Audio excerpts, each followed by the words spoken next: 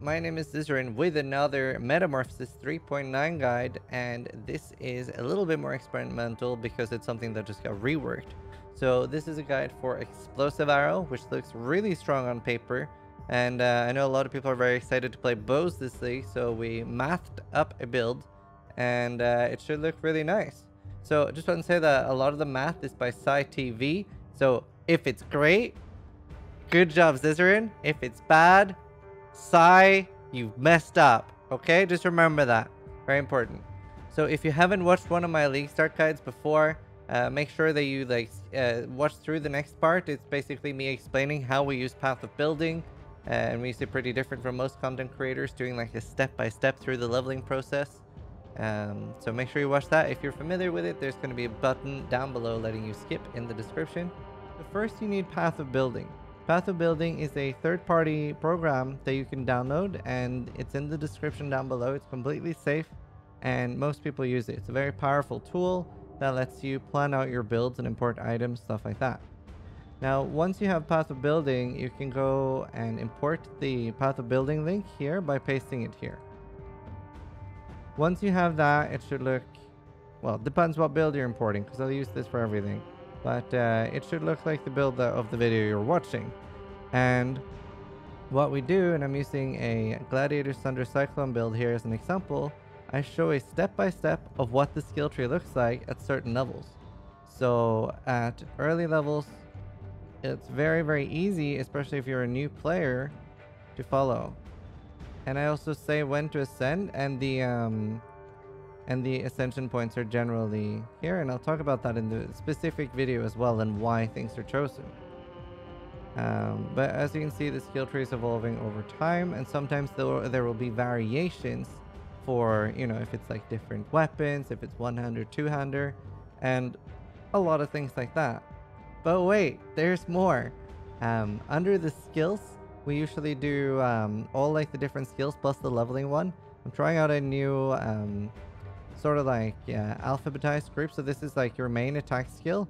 So as you can see here, you have ground slam to 8 to 12, but at 12 it gets replaced by Sunder, and I kept that in the same like A, just so you're understanding what I'm replacing it with if there's no leveling video accompanying it. So hopefully that'll make it very clear. Same here with obviously at early level you're using Ancestral Protector, and then you replace that same B with War Chief later on. So we'll also put notes, like for example here, Pulverize doesn't exist yet in Path of Building, and there's a few things that they're just not in Path of Building at the time that I'm making this guide. This is going to happen a lot on videos that are made around launch, just Path of Building's not updated yet. So that's just not much we can do about. And for the most part, I'll always put gems in a priority level. Like my first priority is always going to be Onslaught, just because it ups your clear speed so much while killing. And you can see like different utilities and stuff. And another example here is plus blood and sand, because that again doesn't exist in Path of Building. We also have different types of items. So here we have early game axis, mid game axis, and end game axis. I think the jewels are displayed here. Yes.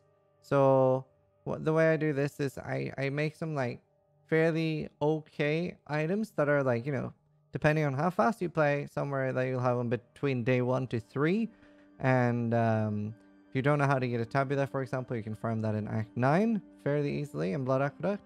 And we go through here, and it's I never in my guides will put resists on the life gear, because just you need to be resist capped. That's very important. 75% all resist. Remember that you lose resist in Act 5 and 10.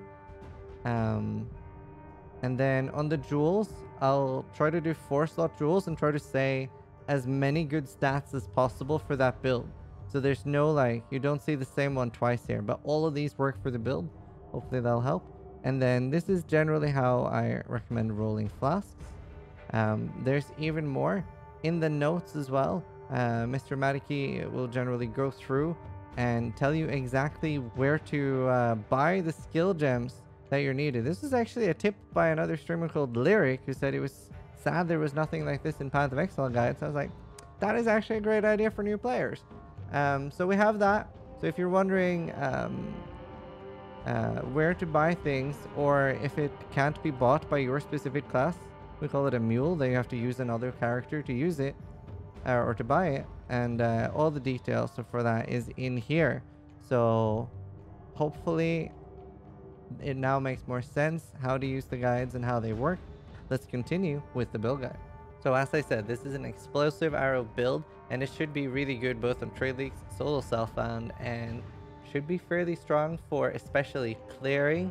This is a Deadeye build, so not something that would be crazy focused on bossing, but it should definitely be able to wipe out like standard map bosses very quickly. Once you actually have to, like, you know, out survive a boss, it's probably going to struggle a bit more.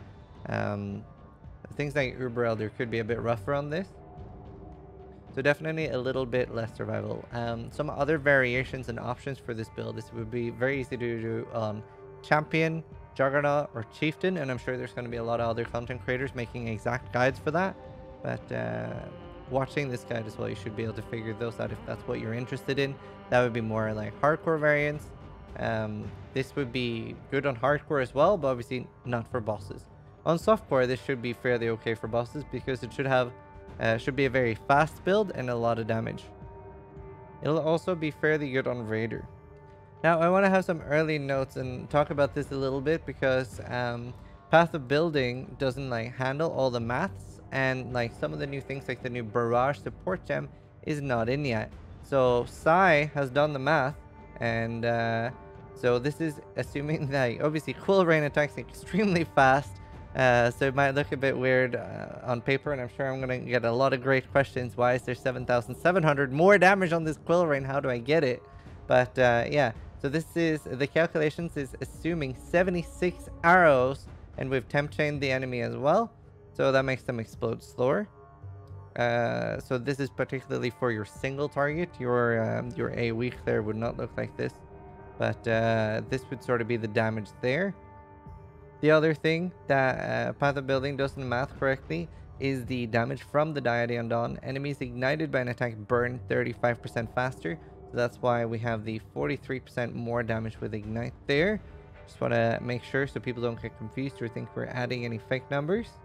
But yeah, it should have great single target damage and hopefully really good clear as well. As far as the leveling and stuff like that, you just level up with Burning Arrow. And that should be great. And at level 28 you can already move over to Explosive Arrow. Having a Val Burning Arrow could probably be pretty fun for single target damage as well. It looks like it's going to chunk down enemies pretty hard. So you have a Frenzy with a curse on hit. This is going to like keep your Frenzy charges up, but you can just use Blood Rage as well. Obviously not going to help you in boss scenarios, but here we are. Decoy Totem is really good and helps make bosses a lot easier when they're busy attacking the totem and not you. Skitterbots as well, if you're unsure of why this is a really good thing for the build, it's basically 15% more damage because it does a 15% shock on your enemies. Now remember that this patch also introduces things like Awaken skill gems, which could be really huge for Explosive Arrow.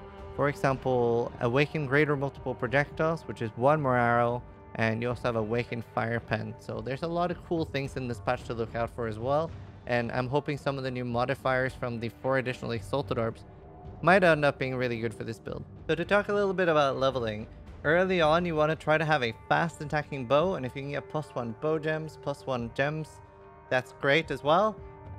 Quiver, you just want to try to get like damage or elemental damage and life, and all your other gear just like generic, very generic gear. Life, Wed is elemental damage with attack skills as well. And I never really bother putting resists on my gear and my guides. The most important thing is just get resist capped, and remember that you lose resists in Act 5 and in Act 10.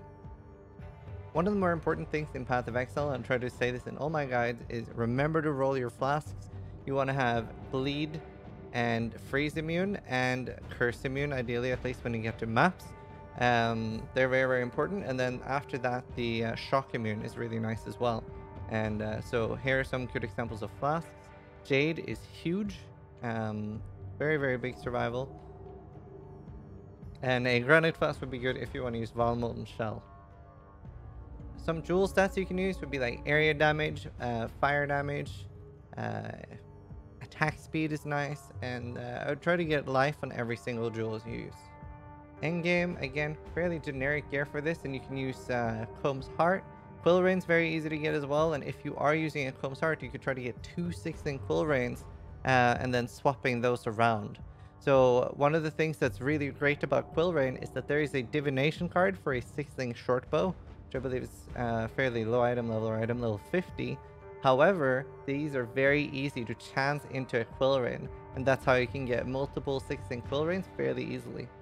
I think the most I've ever used to chance a Quill Rain was 400 or 500 chance orbs and then scars, but a lot of the time it's happening like less than 100, which is fairly cheap. So the Quill Rain card, the Porcupine, so some of the maps where this drops would be Gardens, Plaza, Terrace, and the High Gardens, and it has a fairly high drop rate.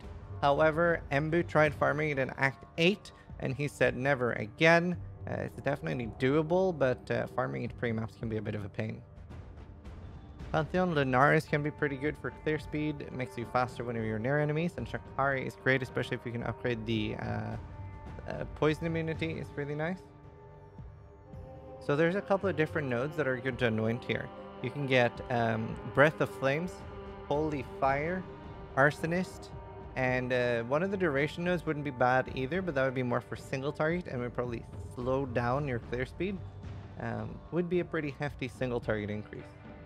This is a Deadeye as well, and make sure that you remember that you can always see in the actual path of building which ascendancy you take first, and we walk you through that as well.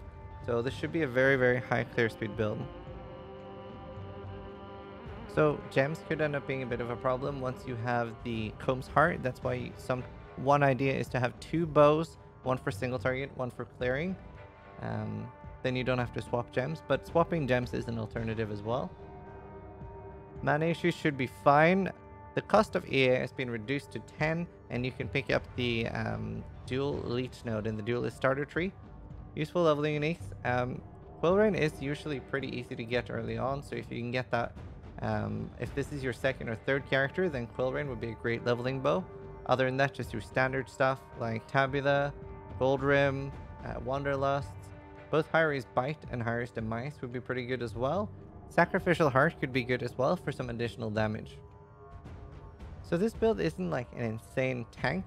It has a lot of damage, and if you do get a Comb's Heart, it should be like pretty beefy.